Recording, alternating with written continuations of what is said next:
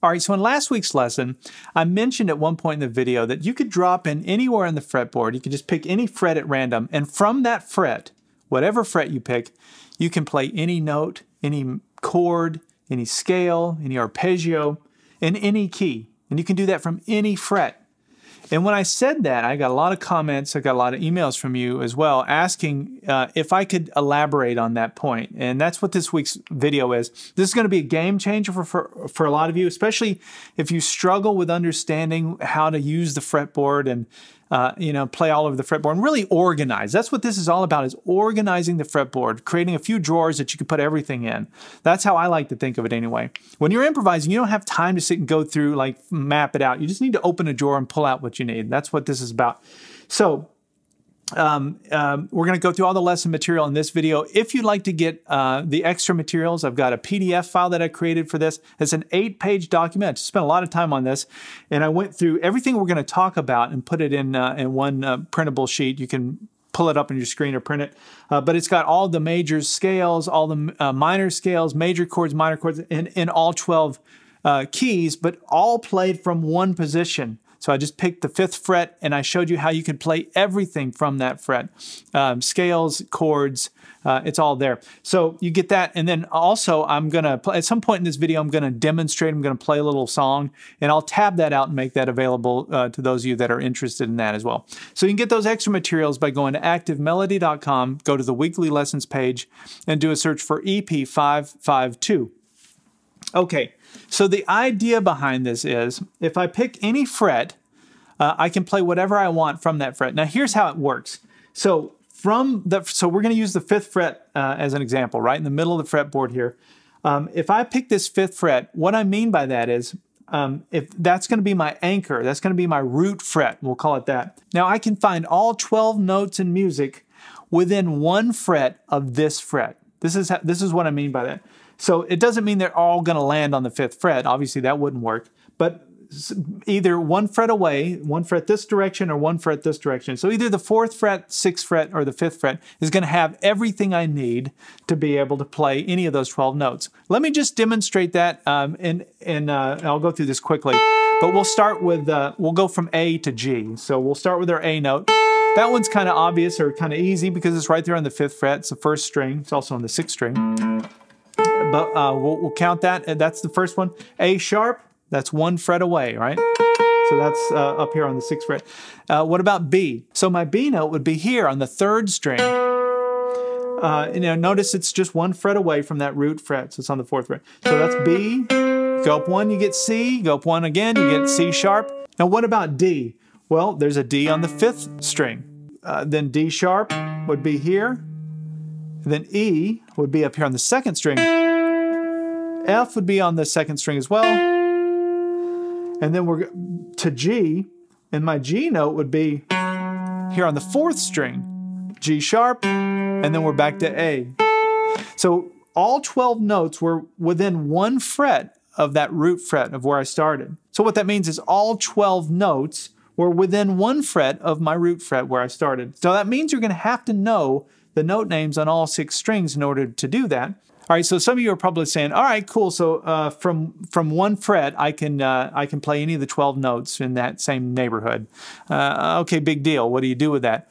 Well, this was the thing that blew me away. This was the big epiphany that I had with this, is if I can find the note, I can play the chord. And if I can play the chord, and I've also got where the scale is, and I've got the arpeggio. So, in other words, going back to that A, that's my A note on the 1st string, and I'll give you a formula for this in just a minute. If you can find your root note, the note name on your 1st string, you can play the E shape from the CAGED system. I'm borrowing where that note is, and I've got the A major chord. I've also got my A minor chord by lifting my middle finger. I've got my A minor pentatonic scale, all connected to that note. I've got my A major pentatonic. I've got my A major scale. I've got my A minor scale.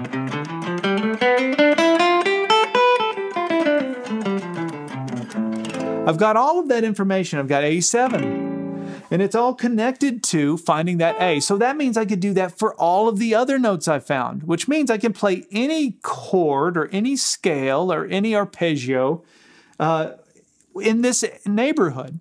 All right, so let's test this now. Let's find a B. Let's go to our B note. And from that note, let's build out our B major scale, our B major chord, all of the stuff we were just doing for A, and test that. So remember, our B note was on the 3rd string. It was that 4th fret 3rd string, right? Now here's the formula, okay? So, and this is where the CAGED system relates to strings. So this is a cool thing that I've never really thought of and I've never realized this, but when we played our A major chord in this 5th fret neighborhood, we found it on the 1st string, and if you find your note name on the 1st string, you use the E shape. Hopefully you can see that. Just connect that 1st string, E shape. If your note name is on the 3rd string, like this B note, you're going to use the G shape. That little triad there is the triad, and that's the note in the middle of that triad, right? And so there's your G shape. Now, when I play the G shape, I split it into 2 parts. I never play it like this. I just can't do that. So I might use I rarely do this, but I might use the bottom part.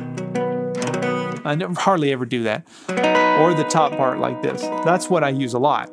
Because I can do that, I can do the 7 chord, and then do the 7 chord like this. I use that quite a bit. So anyway, it all hinges off that triad there. So hopefully you get that. If the note name is on your 3rd string, you use the G shape. Now some of you are going, well, you can use the A shape too, and you could, but let's just keep it simple. We've got the E shape if it's on the 1st string. We've got the G shape if it's on the 3rd string. What if your note is on the 2nd string?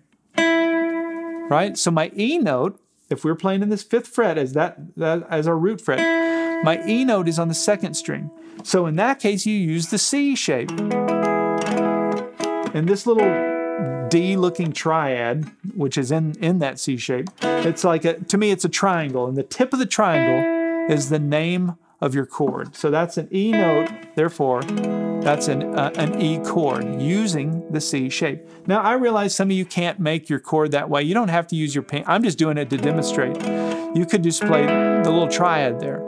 So if you struggle with bar chords and you struggle with making chords, just pick what you can. Just play 2 notes of the chord. It doesn't, there's no rules in this stuff. You don't have to use all 6 strings. Just play what you can of it. So if the note name is on the 2nd string, you use the C shape.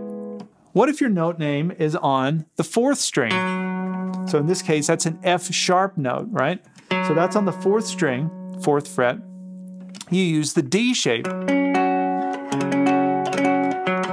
So that's your root note, and you can play it, it's up here too, same note. Now I realize that the way that you would really do this is more like this, where you've got the D chord shape like we know in 1st position. I just can't do that with my fingers. So what I've done through the years is if I'm playing out of this shape, I play it like this. Now there's not a 3rd interval, so it's not as pretty sounding, but it does work for major or minor chords to play it that way. But the key is the 4th string, that's the chord to use. Okay, so what if your note name is on the 5th string? So in this case, I'm playing a D note on the 5th fret, 5th string. Then you use your A shape, right?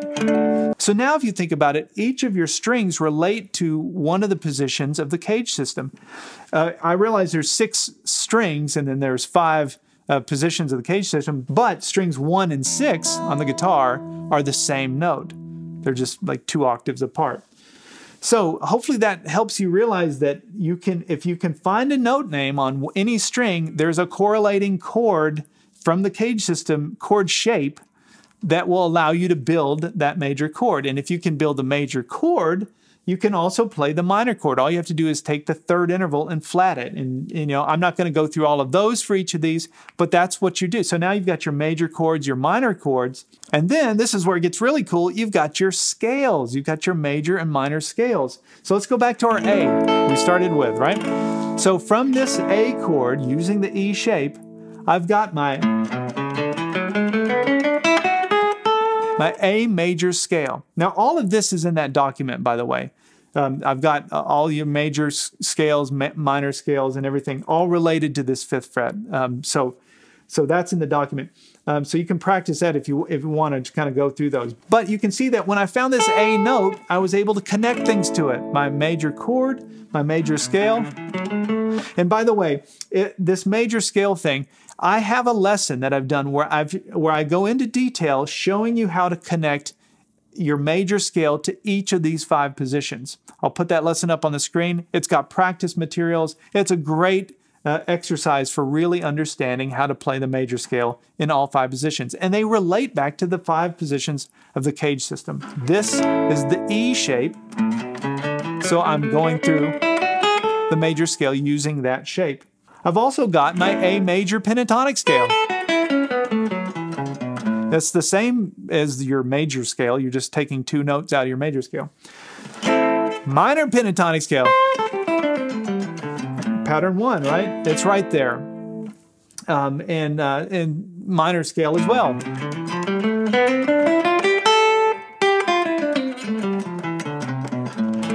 So that one note unlocked everything, and that's true of all of the other notes. So every one of those notes has the major version, it has the minor version, it has the dominant 7 versions, it has major scales, minor scales, it has arpeggios, it has everything once you can find the note. And the fact that you can take one fret and you can find all 12 notes in relation to that one fret means, in my mind, it means I can play anything I want now, anywhere on the fretboard, following that logic. You know, if I dropped in up here on the 9th fret, for example, and I said, all right, play an E, let's find an E major scale from the 9th fret. So I have to say, where's my nearest E note to this 9th fret? Oh yeah, there's one right here in the 9th fret on the 3rd string. Remember, if it's a note on your 3rd string, how would I build my major chord on that? I'd use the G shape. There's my E chord. So my E major scale, which I've connected to that G chord, and I talked about in that course I just mentioned,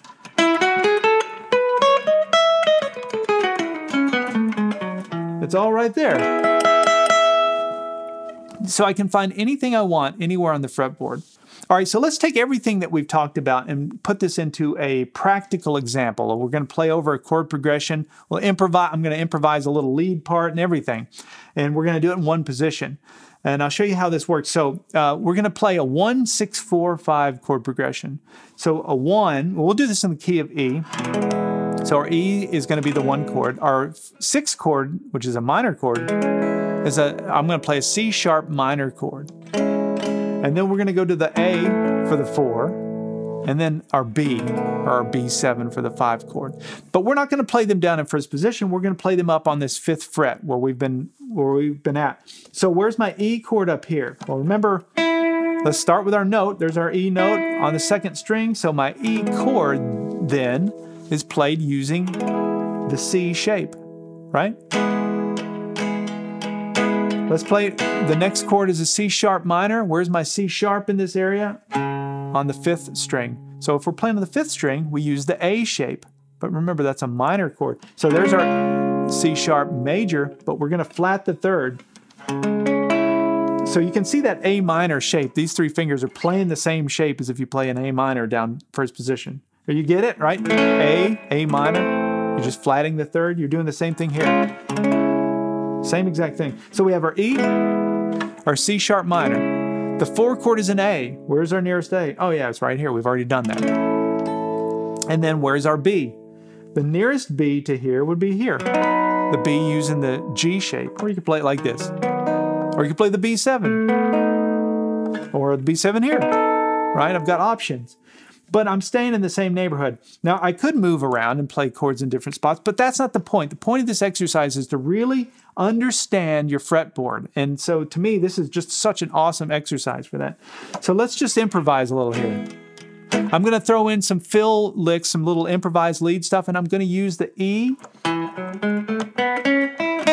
major scale. Maybe the E major pentatonic in a few spots, but that'll be where it comes from. All right, so I'm going to start with my E chord right here. I'm just going to make this up. I'm not going to talk over it because I want to tab this out and make this available to those of you that are interested. So here we go.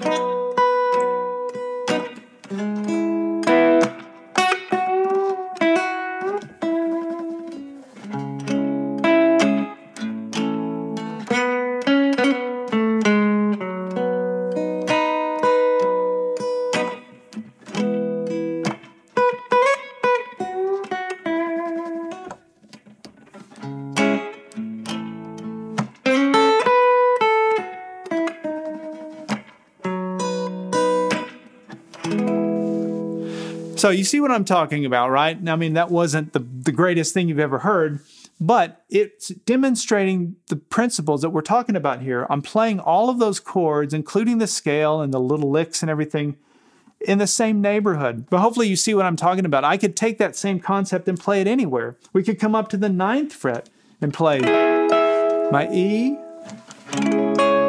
C sharp minor, A, B. So we could do the same thing using improvising. We can go.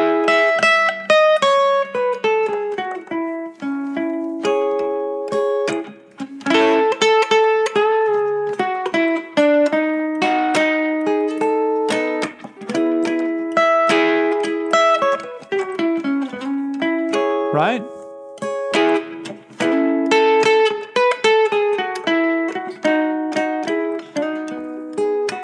All right, well, hopefully your wheels are turning and you're starting to see this thing a little differently than maybe you have. I want to leave you with one other idea, and this will be a huge light bulb to some of you, especially those of you that have struggled with understanding the CAGED system and like, what's the deal with CAGED? Why do I keep talking about it? Why is it such an important thing? Oh, let's think of it this way. This is an analogy that sort of hit me right before I started recording here. The CAGED system is just a drawer system. There's 5 drawers, and everything you can do on the fretboard, every style of music, every scale, every arpeggio, everything you can think of can fit into one of 5 drawers. It makes it much easier to access what you're trying to do than to think of it in other ways, at least for me. Now, we are all different, and I realize we've all got different brains and different approaches to this stuff. But here's the way I think of it. And this is what I mean by the drawers. The drawers have labels on them. C, A, G, E, and D. Those are just labels. That's it. That doesn't mean it's a C chord or anything like that. It's just a way of labeling it. I have to call it something, right? We can't just say drawer 1, drawer 2. I guess we could, but C makes a little more sense because we're using the C shape. Let me demonstrate what I mean by that. So, if I were to play this, I'm playing an E chord, but I'm using the C shape. So this E chord is, I'm putting this in my C drawer.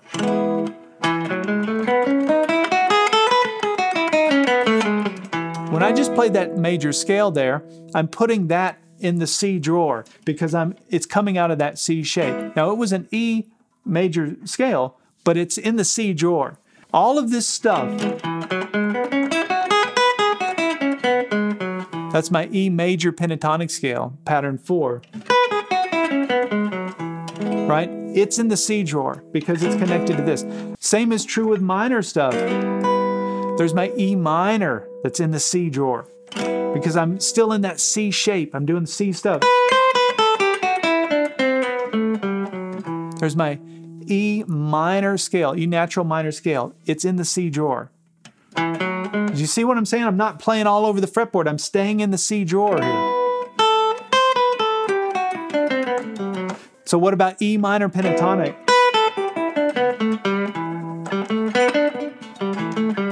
It's in that drawer as well. That's my pattern 3 E minor pentatonic scale, but it's in the C drawer right there. Do you see what I'm saying?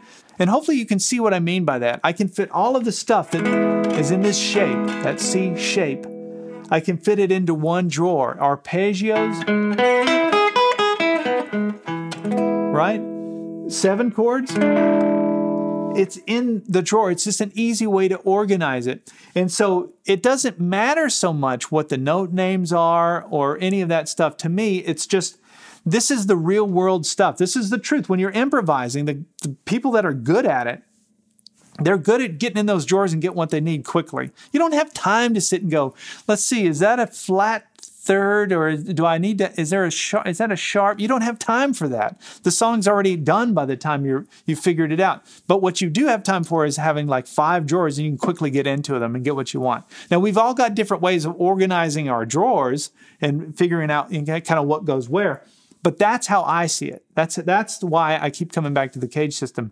If anyone can ever show me a better way to organize it, I'm all ears. But those 5 labels that happen to correlate with the 5 unique string notes on the guitar that I talked about, That's just, it's like a match made in heaven. It's like the perfect thing.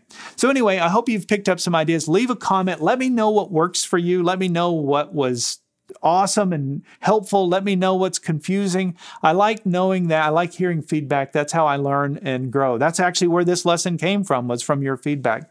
And we can do a deeper dive on the drawers thing. If you were starting to get it, but you didn't fully get it, let me know, and I'll do a future video on that topic as well.